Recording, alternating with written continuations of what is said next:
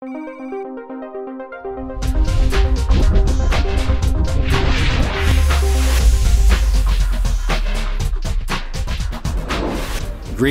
and welcome to the arcade. This is episode 16, Track and Field Cocktail Restoration Part 1. This past summer, we reacquired a rare track and field cocktail.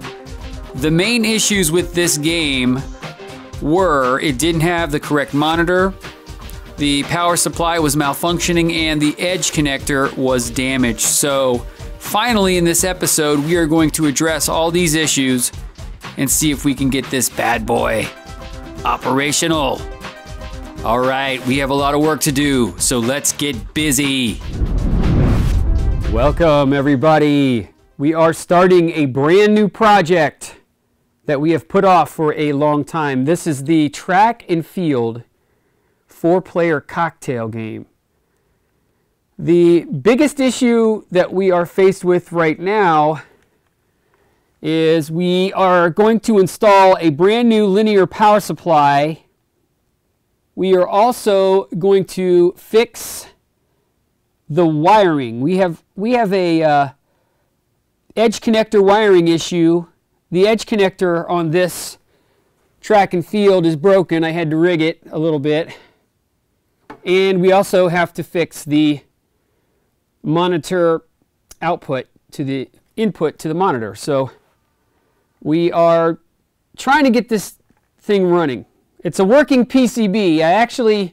My good friend John Geiger, who runs Arcade Super Awesome, and he actually helped me test this track and field PCB, and it works. And we have a Wells Gardner 4900 monitor that we are going to sync into it, and this has a vertical orientation. So once we get the monitor sunk in to the hole, it should work out. One of the interesting situations with the track and field cocktail is you have that coin box right there, which causes you trouble for inserting a normal monitor with a horizontal orientation, so that doesn't fit. You need the vertical one. So, all right, let's get to work. All right, everybody, as you can see, we got one of the blue wires that sends the signal into the monitor out from the motherboard.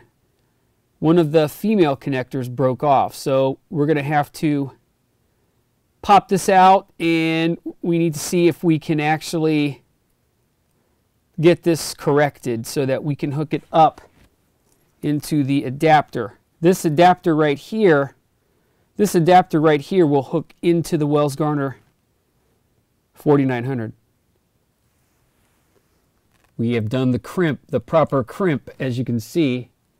We have crimped this wire off camera, and now we're going to put this female lead into the appropriate section on this connector. Just kind of push it in.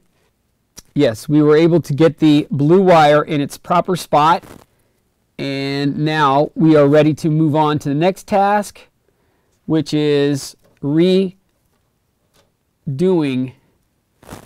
this edge connector, which is in really bad shape. The edge connector, when I got the game, let's take a look here. The edge connector was broken right here at the corner, and it wasn't making a good connection. So right now we're going to put a brand new edge connector on. We'll be right back. I think one of the biggest challenges for me with this game is coming into it. It had some horrible wiring problems. The edge connector was crushed, so right now I'm having some trouble transferring over these metal connectors to fix this game. So we're going to probably have to do this off camera because it involves a lot of bad language. Once I get the pattern down, I can get these back. I populated 5 of them already, but I'm having trouble getting the old ones out, or break apart the old one so I can get the... I'm sure there's a tool for this, but I just don't have it. So we will return.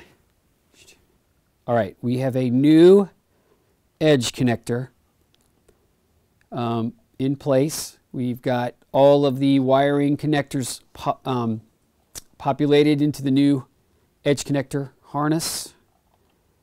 And now we are going to work on the power supply. Our next step is completed. We have installed the 15 amp power supply for the track and field cocktail. We actually mounted it to the motherboard. There's a motherboard sliding drawer that we mounted it to right next to the, as you can see right here, right next to the PCB cage. Good news to report. My hard work today has paid off. Looks like I got the track and field running, and if you've noticed, this is a Hyper Olympic PCB. Everything's working. Sound's working, monitor's working, power supply, new power supply. We fixed the wiring issue. All is good. Something I wanted to show everybody. This is the original track and field cocktail serial number tag. As you can see, this is game serial number 1125. Okay, everybody, we're on to the next phase of the restoration and repair of the track and field cocktail. Right now I'm going to attach the Wells Garner 4900 monitor to the track and field cocktail monitor wood frame. Kind of tricky. There's a couple of parts you have to take apart to get this drawer out. You actually have to unbolt some spots here inside the cocktail. There's some brackets here on each side that you have to undo, and you actually have to take off the control panel. You have to take the control panel off. A lot of stuff to get to it. You got to take the glass off, of course. So right now we're going to bolt this monitor to the wood frame and slide the frame into place.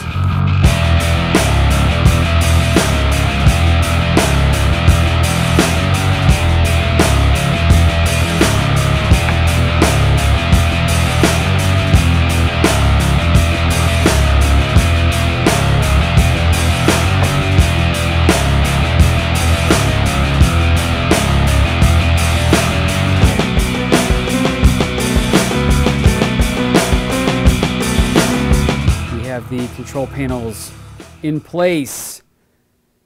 Now we are going to do a little test. We're going to turn the game on and we're going to do a 5 volts test on the power supply. We are having some board issues, so. All right, everybody, I'm going to, with the multimeter, I'm going to touch the ground on the monitor, and I'm going to touch one of the RAMs, or one of the EPROMs there, whatever that is. Our 5 volts seems to be in a state of flux. Let's test something closer to the edge connector. Let's see what we get here. Okay, we're reading right at 4.89. That's not too bad. Let's try another. 4.9 is what I'm reading from the board. Let's try a little adjustment here. Let's do a little adjustment. Let's go a little higher. Let's see what kind of voltages I can get. Like I said, touching one of the EPROMs.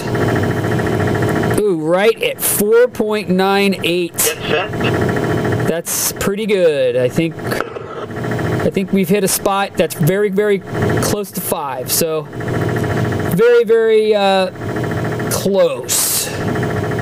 Consistency right there, 4.98. That's pretty close to 5 plus 5. So we're looking good on the adjustments.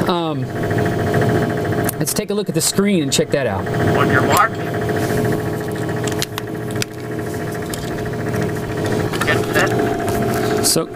So far, so good, everybody. All right, everybody. We have the track and field put together. It's a good looking machine. We have done the necessary voltages to the PCB, and we're getting a very clean +5 to the PCB. It's we're getting a very stable image here, so pretty thrilled about that. We did a couple of adjustments on the board too. We actually were able to reset the high score table with the dip switch settings and powering on and off the machine, and we're able to post some scores on this game. So we got a fantastic game. All right, everybody.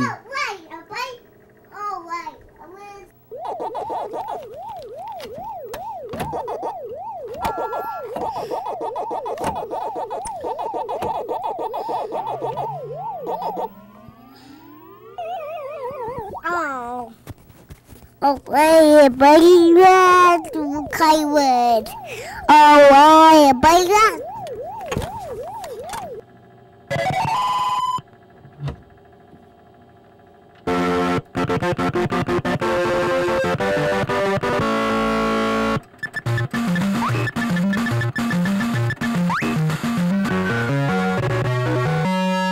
On your mark. Get set.